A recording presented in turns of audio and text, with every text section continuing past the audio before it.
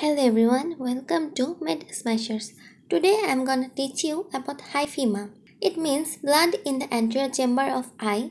Here you can see a picture of healthy eye and also Hyphema. Causes of Hyphema: formation of new blood vessels in the iris, which is called neovascularization, diabetes mellitus, ocular trauma, post-operative conditions like trabeculectomy, iridectomy, cataract surgery, and blood dyscrasias like hemophilia and purpura.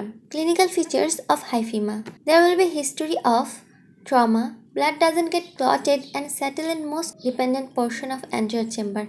But when blood is clotted, Hyphema appear as small black 8 ball, which is also called black ball. Here you can see a picture of black 8 ball. Complications: Hyphema can lead to secondary glaucoma, secondary optic atrophy, blood staining of cornea. Treatment: there is medical treatment and also surgical treatment. First, I will talk about medical treatment.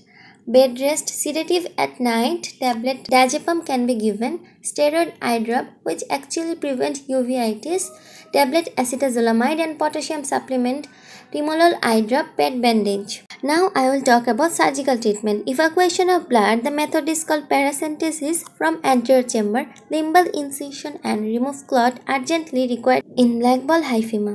So this is all about Hyphema. I hope you have liked this lecture. I have an Instagram account. I will put the link in the description box. Please subscribe to my channel and hit the bell button for more notifications.